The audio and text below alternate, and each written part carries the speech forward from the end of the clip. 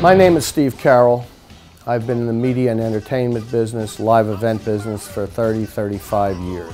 My venture into professional wrestling started in the early 90s with a group commonly known as ECW, Extreme Championship Wrestling. I was the managing director of the company. At the time, we were one of three major nationally televised wrestling groups, WWF, WCW, and our organization, Extreme Championship Wrestling. What made us different was we were the wildest, craziest, most counterculture, and in many ways violent, out-of-the-box wrestling group that ever existed.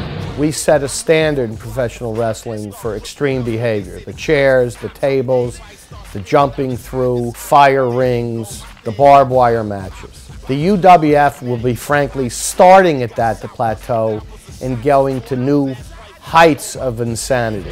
For many reasons we can't illustrate today where we're going to go, possibly some of them legal reasons, but we'll be creating a new level of out-of-the-box counterculture wrestling.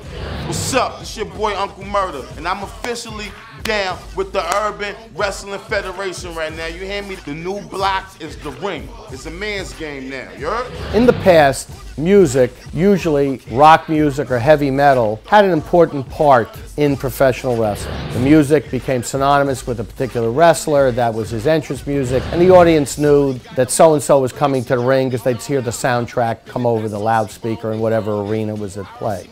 Here, music is going to take a far more important and preeminent role in terms of the development of this UWF product. The artists themselves, from the world of hip-hop, will be part of the storyline and a character in the ring. They'll be the gang leaders or leaders in the hood of the actual urban-based wrestlers and storyline in the goings-on of the ring.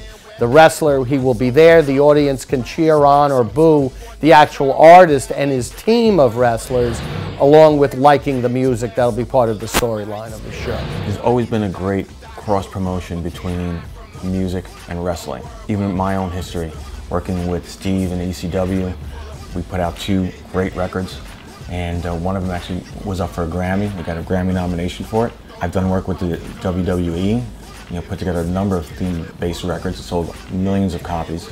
We're looking to do the same thing with the UWF. Get really close with the music industry, bring the artists in, promote them, have them promote us.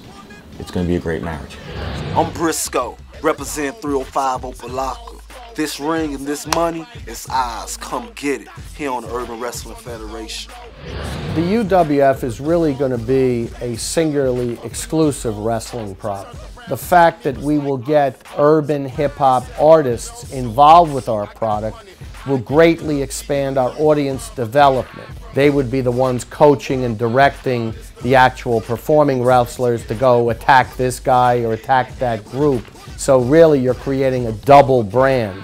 The wrestling fan who happens to like hip-hop music and the fan of certain artists or hip-hop music in general that also is a wrestling fan. They both marry to each other and expand your attendance base, your product or service buying base, and your sponsorship and pay-per-view base. We think it was a really cool way to excite the wrestling marketplace. This is something y'all got to see. I promise you, you don't want to miss it.